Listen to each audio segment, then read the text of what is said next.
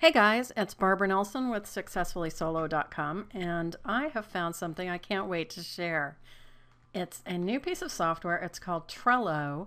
You can see it up here, Trello.com. That's where you go get it for free. Wahoo. And the reason I'm in love with it is that I finally found a way to get unstuck about my own personal annual planning process. And this software was what did it for me. And I'm really excited because, I'm a very visual person. I honestly do a lot of things on paper with Post-its.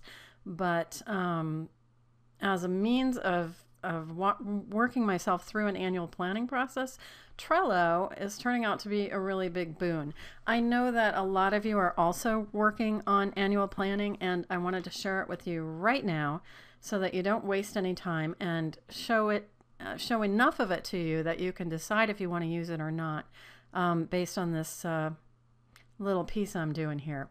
My little first Camtasia production, by the way, but I'm so excited I need to share. So this is Trello. Trello's first organizational element is around boards, and this is your welcome board. And on the board you have lists. You have a list called basics here, intermediate here, and advanced here. You can add lists and it would come up as another vertical. So think of this as your whiteboard. And then under these lists for organizing, you have cards, and this is a card. Wahoo! And you can actually give more detail to a card. You can put a checklist on the back of it, for example. That's what I'm doing so far. And you can add due dates. You can make them colors. If you go back here, you can see that you can attach pictures and files, any kind of hyperlink, etc. So you've got boards, lists, and cards. And how does this, oh, hey, did I give you the caveat? I didn't. I am not a techie, not even like in the least. Don't pretend to be, don't want to be. So this is very easy, and you're going to really learn how to use the software by going to the software and using the tools that they've given you. But again, I'm just going to show you how I'm using it with annual planning. So with that, let's go to my boards.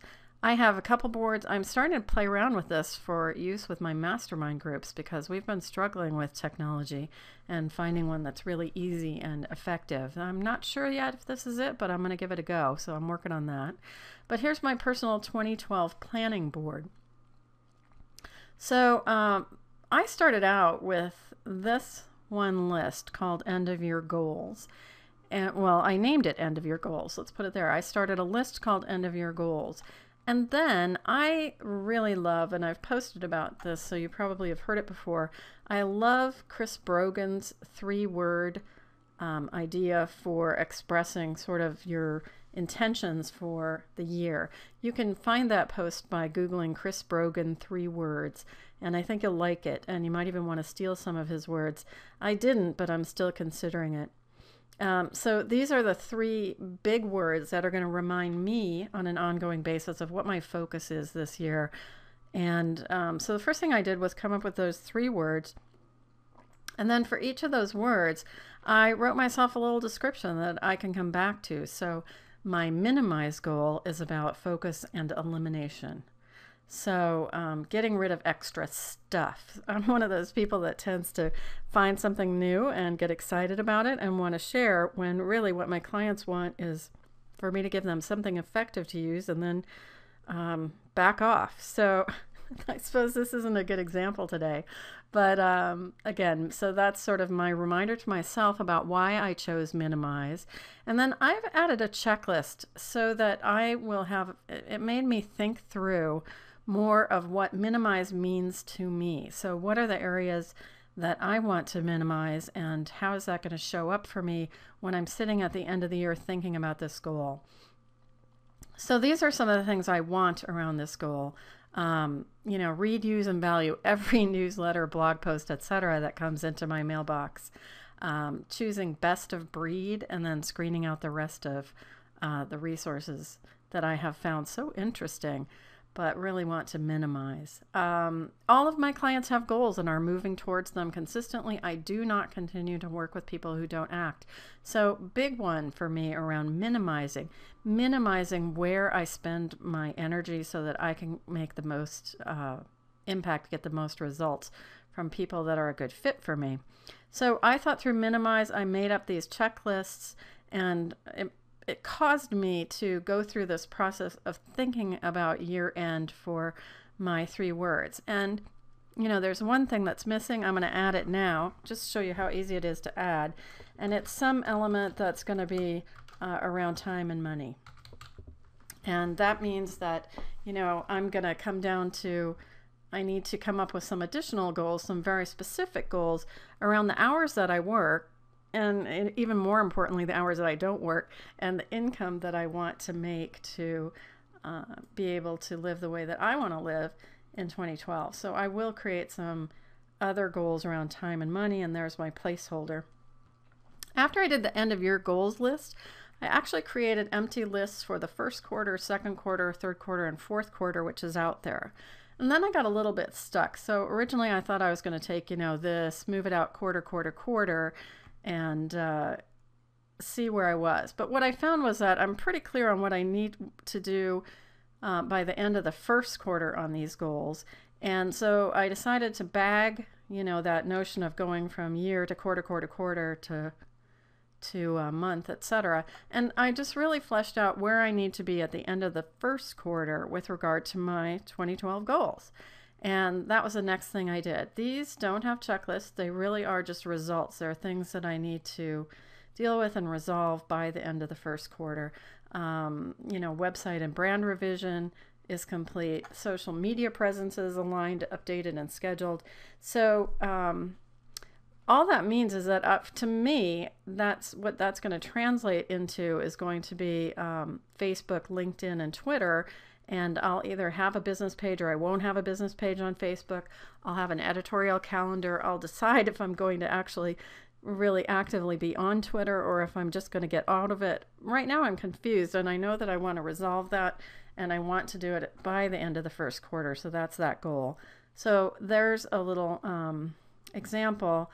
Obviously, I've set different kinds of goals. There's going to be a goal that happens every quarter around new habits in place, and I'm just going to create the habits that I want to keep, and like blocking time daily actually, or weekly planning, really doing it consistently, and then I'm going to track those quarter to quarter. So that's sort of what I did. I went from end of year, discarded the idea of going quarterly in detail through the year, and just stopped with, okay, where do I need to be at the end of the first quarter, because it's January and I have a lot to do. Then I added the month of January, and let me show you how I did that, and let's go ahead and add February in. So I go to this add list over here, just type in February 2012. I add the list to the board, and now since I've got so many lists going, I need to come all the way over here and pick up this February and move it over to its rightful place next to January as I start building to these 1Q goals. So obviously I'm going to add March, but right now where I am in my process that I had to stop and tell you about it because it's so much fun, is just really fleshing out, got my quarter, now I'm starting to flesh out January, and the first thing I did was around a Get Clients Now program. So one of the ways that I actually make an impact is a program that I love called Get Clients Now.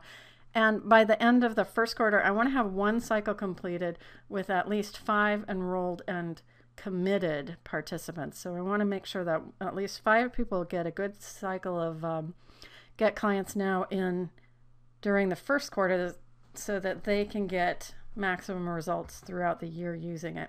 So, okay, so Get Clients Now program, what do I really have to do for that? And in fact, there's actually a lot of things.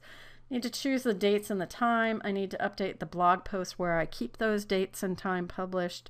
I need to figure out a new sign-up process because I am getting rid of my shopping cart. That was another goal for the end of the first quarter.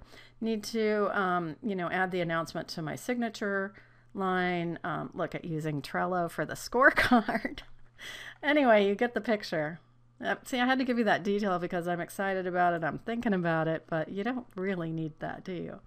Okay, so you can see that pretty cool linkage and very easy to do. Easy to add cards, easy to flip the card around and add checklists or due dates, etc. Want to also discuss, this notion of members. Okay, this is my private board, obviously, 2012 planning. And I'm the only member of this board. But when I go to thinking about using this for a mastermind group or for the Get Clients Now scorecard, my clients would be, or the members of, my clients, really, members of the mastermind group are clients too, would have their pictures here. And then, for example, you could put a picture on a task so that if everybody were doing it, you could have everyone's picture there. Or, if it's one person's, you could just assign them to the task, which is what I just did by moving that icon. Was a little shortcut for that. So you can see that if you're working on projects of any kind, this could be very helpful. Again, you can assign these cards to people. You can give them due dates. You can attach checklists. You can upload, material that might be part of that activity, etc. So very cool. Just, I think that's going to do it for us. Wanted to share it with you again. It's January, folks. It's in a heartbeat. It's going to be the 15th. And I want for you to have the most fabulous 2012 ever. And to do that, one of the things you need to know is what do you call a fabulous year? And how do you say it for that matter? But anyway, what do you call a fabulous year? What does that mean? What are your goals for the year? And then you really do need to think out, okay, what does that mean I need to be doing now? And what does that mean, rolling out through the year? What's that going to mean later on? And how can I tell by going back to these if I'm on track or I need to change my priorities or do more, etc. I will say that for me, I'm going to continue to flesh out January, obviously, and that's my task for today. I don't think I'm going to have, I probably am going to have the full first quarter planned. I don't think I'm going to have it done before the first of, I'll have my February goals done before February starts, and that's about where I am with that. And then mid-February, I'm going to reevaluate, go back to my end of the year goals, check in with, did I really, am I on track to meet these 1Q goals? And what does that mean I need to do in 2Q? And then I'll blow those months out. So I'm thinking that this year I'm on a very rolling planning schedule, and it happens to be, rolling quarters, even rolling month to month a bit in between quarters. So that's how annual planning is going to work for me. I am going to use these checklists. I can go ahead and check these off. If I want to break a month into weeks, I can. If I want to give it due dates, I can. So lots of flexibility, and I love this tool. I'm very excited. Wanted to share it with you. My email is barbara@successfullysolo.com. Let me know if you use this for annual planning and how it works for you. Always looking for ideas. On the other hand, if you have something that works for you well, or you're not excited by this, don't do it. Don't waste your time. If Post-its on a whiteboard work great for you, or if working in your calendar software works great for you, or if you're using another project planning, software that works well for you, whatever works. This is just something that I'm excited about, and it's pretty easy to share now. So I thought I would. And that's it. Have a fabulous year.